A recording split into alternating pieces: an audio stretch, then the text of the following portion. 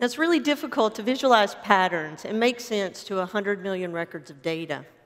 So to help us with that, now we want to take a look at GeoAnalytics Server, which uses in parallel high-performance, distributed compute and storage technology, all delivered as part of ArcGIS Enterprise 10.5. Now, one of the analyses that we can run is to create all that flight information, take all that flight information, and do a reconstruct tracks, and create all the unique flight paths using the flight identifier from that data.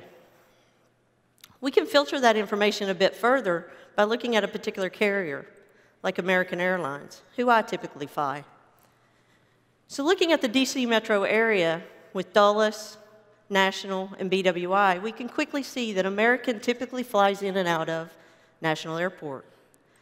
But we can compare that to Southwest. And actually, after living in the DC area for 10 years, I bet that most of these flights will be coming in and out of BWI, and the data tells us that. We can filter this data a bit further and take a look at departures, arrivals, and flyovers in the DC area.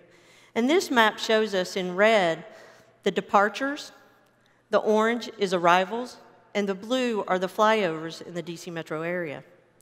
And we can see from this map that DC is a pretty busy airspace. But I want to take you to some place that's a bit busier. And it's actually in my home state of Tennessee.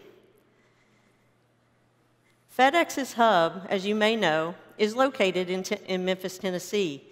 And your overnight packages are all flown through there.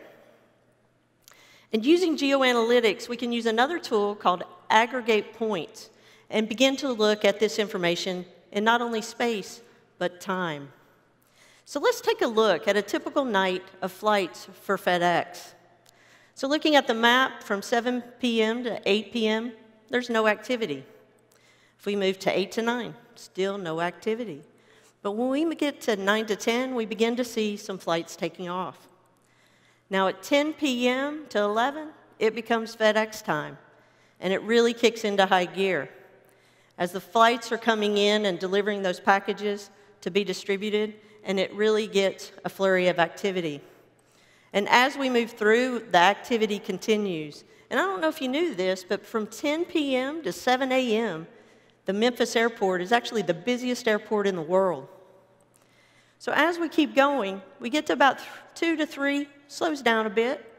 And then at 3 to 4, we see it pick up again as those packages begin to leave the Memphis airport. So you can make sure you can get your packages that next morning.